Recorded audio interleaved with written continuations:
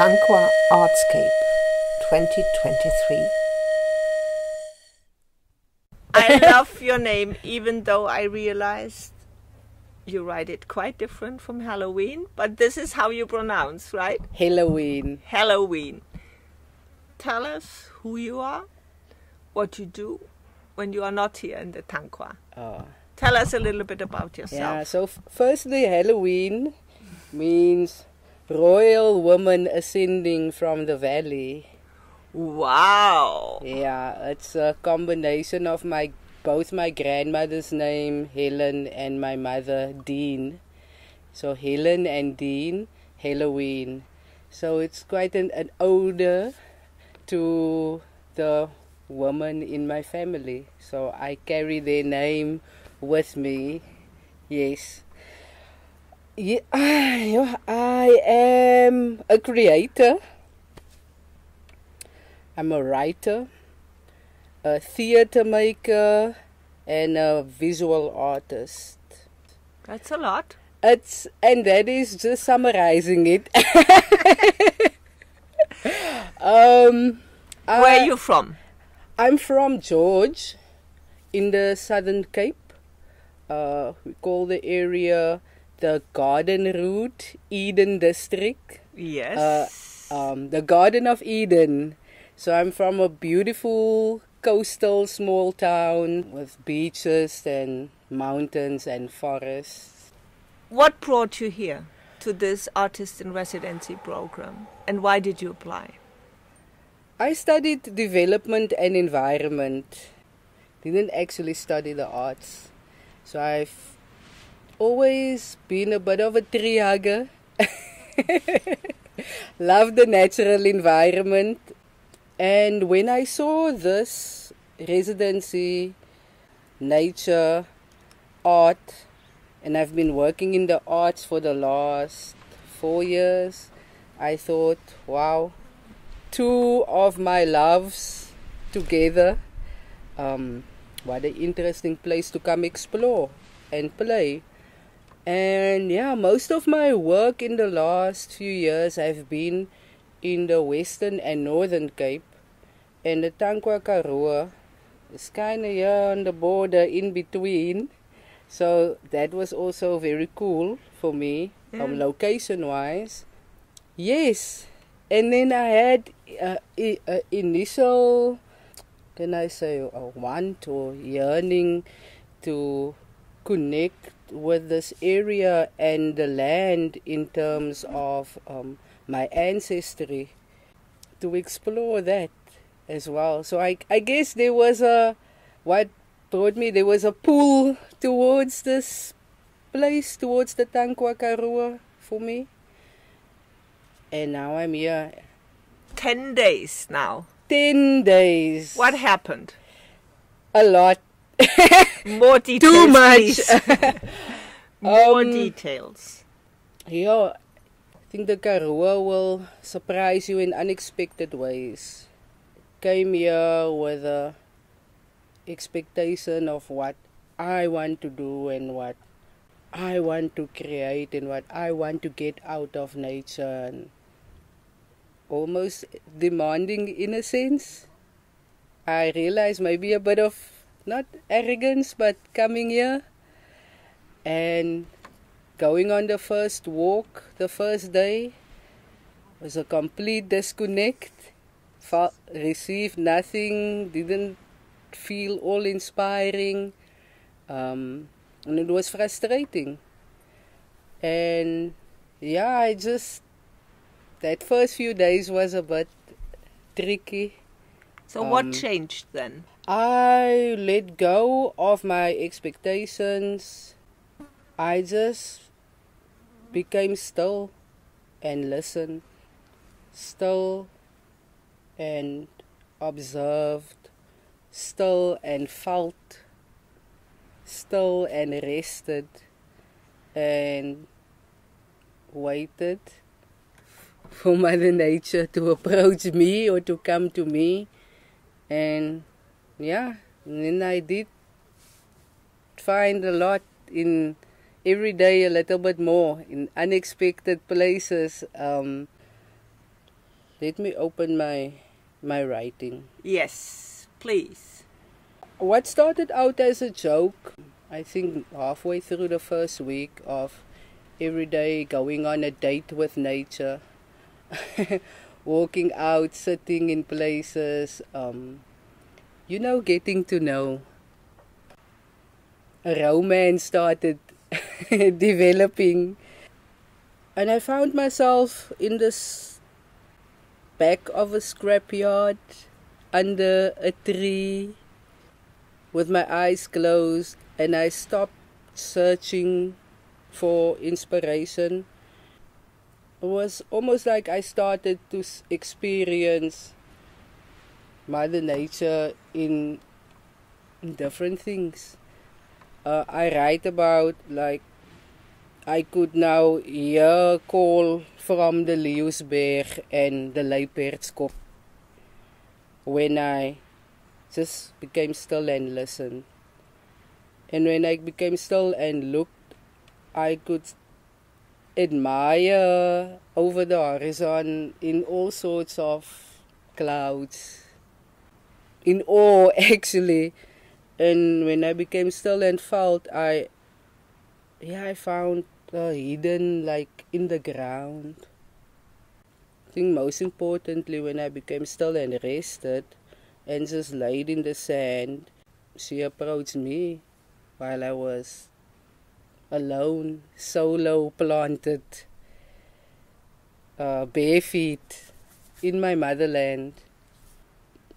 And also just real talk. In the earth cracks, I could also recognize myself. It's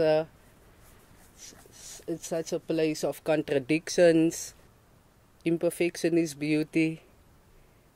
There's a different type of beauty here, Yeah, then I was unexpectedly invited to the heart of Mother Nature, closer.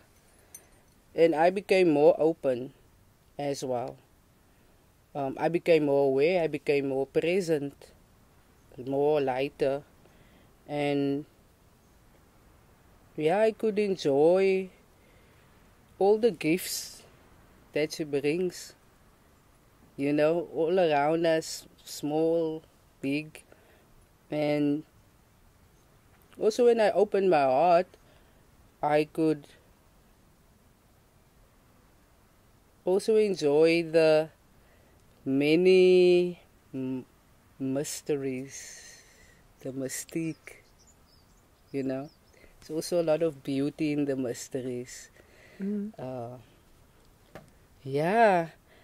And for me, it's just coming, like, I guess, towards the end or full circle. I feel like being in communion with the land. There's a part in my poem where I say, or in my love letter to Mother Nature, where I say, she came to me and we broke bread and sat together, and I experienced overwhelmingly almighty big, which is very humbling. And in the middle of the Karoo. You turned all this experience into a poem? This is what I understand? I like to call it a love letter to Mother Nature. A poetic written piece. In Afrikaans, my mother tongue, it's called Langpad Ompad Huis Toe, which means long way home, or long way roundabout home, or long way wrong way home, or just shortly homecoming. So I feel very at home here. I decided to write the letter in a space close at the Tankwa airport, which today I thought was quite, I had a funny thought that in movies, there's often the scene where a lover would come running to the airport or proclaiming their love. Or escaping. Or escaping. So yeah, and that the space that I'm using, it's part of a landing strip, different metal sheets that's rusted, and I wrote the letter on it with white pastels. And it felt today when I wrote it like I'm writing on scrolls. I felt very privileged being in the middle of the Karoo, writing my poetry in such a grand way. Yes, it was quite cool to see when I was done. And as much as it's a letter that I literally wrote in letter format to my love, my homegirl, Mother Nature, and can also say to my God as well, because the two go very synonymous for me, God and Mother Nature and myself. And it ends off XXXX Heloine XOXO. Very nice. So this was more of your individual journey, right? But we are here also as a collective. How did this collective play into all of this? In your love romance? Was it disturbing, supporting? Interesting enough, most of my writing is very personal. Most of my work comes from a very personal place and sometimes autobiographical, even or inspired by my life. And I find there's a lot of authenticity in it. Even sometimes when I plan to do it on a subject, or then it somehow comes back inward. But as a collective, as much as the natural environment is inspiring, and I'm always in awe, even as a playwright in theatre, or in my creative writing, or short films or photography, or I'm always interested in the elements, the moon, the stars, water, the soil. Find a lot of inspiration in that. The human contribution here has also been very inspiring, from the current collective and the previous collective's works that we've seen on our art walks. And yes, I mean, Daphne created a writing space in the back of a scrapyard and was generous to share that space with us, open up her home. Emma assisted, helped in me finding my spot and the medium I used, and just conversating and hearing people's experiences. And there's a lot of people that have a spiritual experience, which has been amazing to witness, experience alongside them.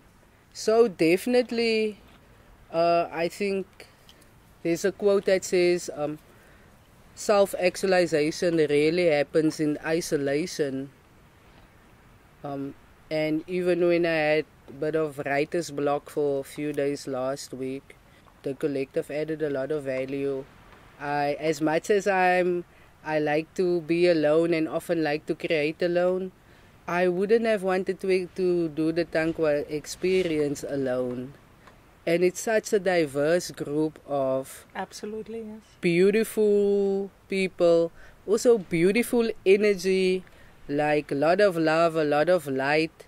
And And I'm very grateful for a group to cultivate that type of atmosphere, because that significantly also impact your art, especially if you're spending so much time together.